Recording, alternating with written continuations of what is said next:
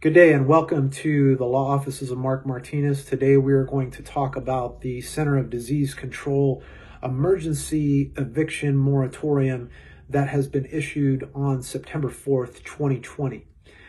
Under this emergency order from the CDC, certain tenants that are covered and qualified under this order cannot be evicted by their landlords during the covered period. The covered period remains until December 31st, 2020. More information of this order can be found on the CDC's website, and also the declaration that a tenant is required to affirm and sign under oath and send to their landlord in order to qualify for this order.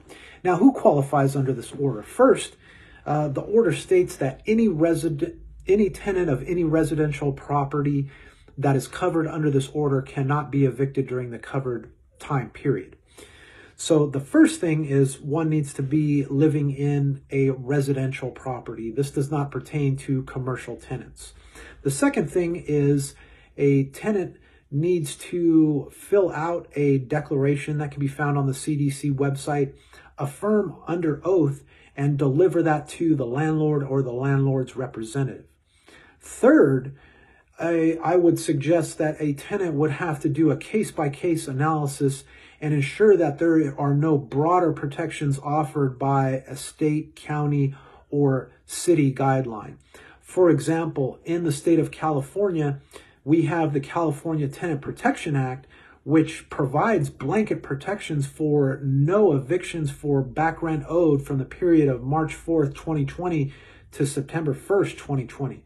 Therefore, for somebody owing rent during that time period, this federal moratorium would not apply because they have broader protection under the state.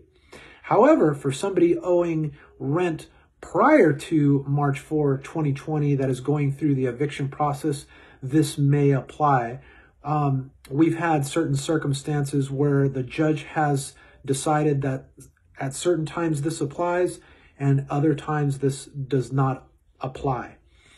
How it pertains to your case is entirely up to the facts and circumstances. I hope this has been helpful, and best of luck.